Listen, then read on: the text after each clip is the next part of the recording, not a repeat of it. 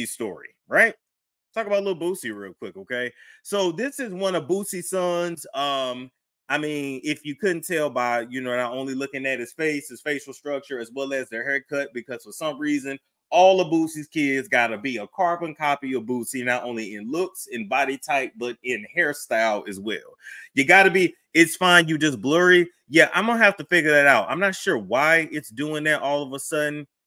I think I just got to add more light. But anyway, you know, you got to be one hell of a narcissist for you to want all of your sons to like look exactly like you. Or maybe that's not narcissism. But anyway, shout out to the Neighborhood Talk. I'm going to get into what he said in his post, and I want y'all honest opinion on this. All right. So he said, my son at Ray_Damado, so fine and mature for his age. He make 15 on the 15th. Mind you, if he makes 15 on the 15th, that means he's 14 now. So we're not going to skip past that. We're not going to skip past that. So he said, and wait, hazel light brown eyes, and he the tallest boy in the fam with a athletic build. He asked, can he go to @sexy_red video shoot and check out the girls? My response, fucking right. You can do your shit. This boy is go be the truth. I see it. Proud daddy, exclamation point, exclamation point. My sperm is thing. God, this nigga hit the corner. I swear to God, I thought they were you, Hatch. I double take twice with the glasses on and the ice on. And now the sickest, man. We outside. God, this nigga hit the corner. I swear to God. So I want y'all honest opinions on that. But for me, I'm trying to figure out, why does it always seem like he's literally trying to sell his sons? Like, I'm not trying to be funny, but every time I turn around, when he references his sons, it's almost as if he has like an attraction to them. And I'm not saying that he does. Maybe this is just how he talks. You know, mothers do say that, you know, oh, my son looks cute, or my daughter looks cute, or this or that.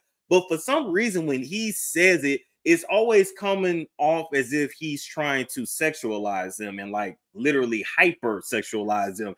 It's like he's trying to make sure that he does everything in his power to make sure that his boys ain't gay.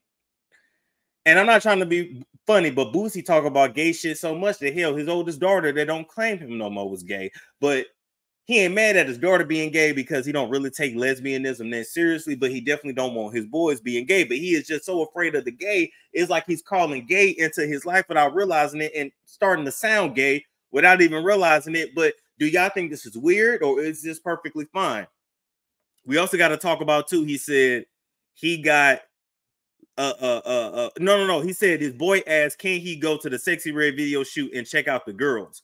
And Boosie had no problem with that, mind you. He 15 on the 15th, which means he's 14. So you're sending a 14-year-old minor on an explicit music video shoot where hoes gonna be where you know, oh, that's Boosie's son. You know, most likely he's gonna get sucked off or he gonna hit some. And wasn't the other son 14 along with the nephew that Boosie had custody of around that 14, 15 range when Boosie paid for a hooker to slob on their knob and then come in the room and then slob on his knob? It's very weird. It's very weird. That's all I'm gonna say. That's all I'm gonna say. I don't know why gay and making sure that sexuality is set in stone. I don't know why this is such a focus of his, but it is.